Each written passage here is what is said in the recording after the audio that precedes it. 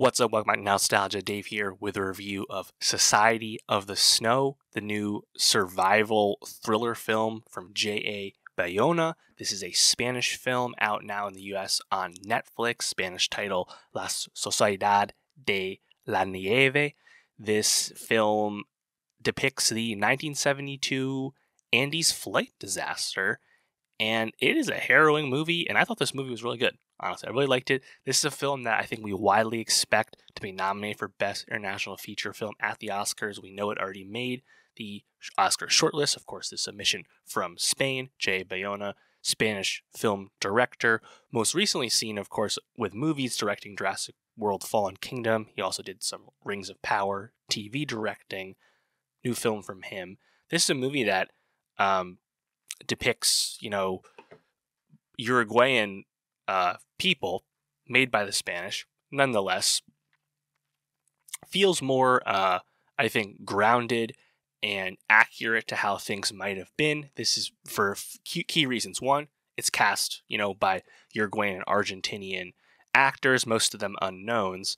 This story had previously been adapted by Hollywood with a bunch of white people in the movie Alive, featuring famous faces such as Ethan Hawke, despite the fact that there were no, Americans in this. So it's cool to, I think, kind of get like a refresh to this story because it's certainly very ripe for adaptation. And also this film is, obviously has a lot more distance from the tragic events and is based off the book of the same name by Pablo Vierci. And that's notable because Vierci actually knew many of the crash victims. So there's a lot more perspective and grace in a deeper way with this movie than the Hollywood adaptation from a long time ago. So I think the Society of Snow is really good. Certainly harrowing, certainly difficult to watch at times, but really this is just a pretty epic story, honestly, about this plane flight filled primarily with a bunch of young men, this Uruguayan rugby team on a flight from Montevideo, Uruguay, across the Andes Mountains to Chile. That's where they were trying to go.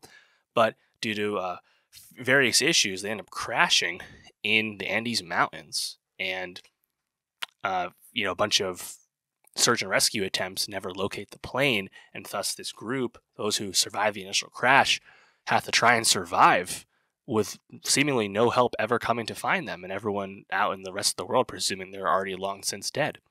And the depiction of the crash itself, I think, is really riveting. Obviously, it's a really hard thing to watch and really painful thing. But once you get past that, the whole how will all these men and women survive? Like, what are they going to do? Pretty challenging. There's a handful of, set pieces, you could say. One of those, of course, is the crash itself and the initial panic and how survivors start to carry out the dead and take stock of who's alive and who is not injured, things of that. Once we get past that, though, you have some of the guys kind of climbing back up the mountain to try and find the bisected other half of the plane, go to the tail, try and locate the radio or other supplies. You have series of avalanches and how claustrophobic that is when a lot of the survivors get buried within the plane they're hiding out in. I think that was done pretty well. But of course, kind of the main thing with this is how these people managed to survive. Was it 16 or 17 of them ended up surviving in the end, is cannibalism and, eating the dead to keep the living alive and hold out hope to eventually survive this incredible ordeal. And the way the movie handles that, I think, is done pretty well, where it spares you the watching anything super bloody and gross. It's not like a cannibal movie per se. It's not like Bones and All, from Luca Guadagnino. It's not about that. It keeps that away, but it's more about the philosophical reasoning behind doing such a thing. Is your will to live as a living person, is that greater? Are you more entitled to that than the rights of the dead, for example? And most of these men have kind of deep Catholic beliefs, and they feel like they're kind of going against God by doing such a thing. So that's think done to pretty interesting and well nuanced effect, honestly.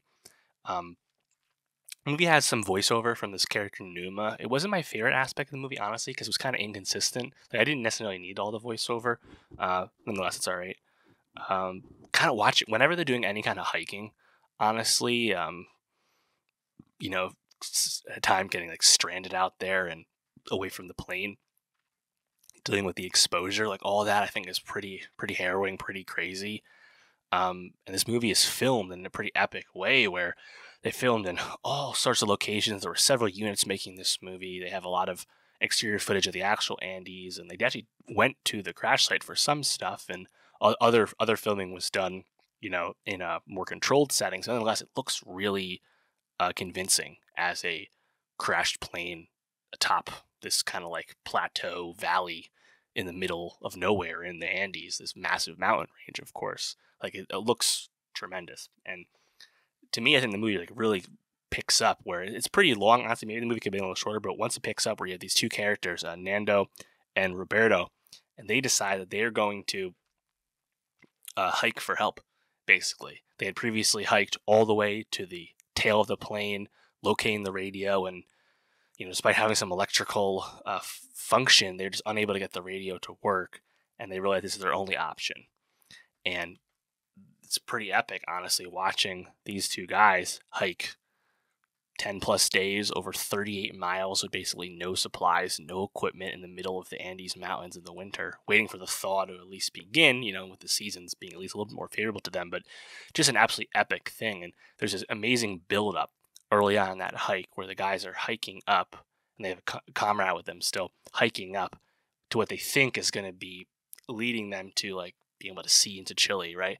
And what they see is just more mountain, more winter, more massive range, and it's like this huge build-up moment, and it's kind of almost like defeating thing, and like where they go, and then the build-up to when they actually finally find help, and it's like a really euphoric thing. And I think this is a really effective portrayal of a huge tragedy, but also speaks to kind of the determination, the perseverance of those people that did survive. Like it's really well done.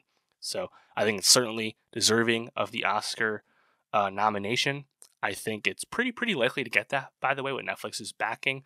Although I probably wouldn't pick it to win right now. I just feel like it's going to have a hard time beating The Zone of Interest, for example. But we'll see.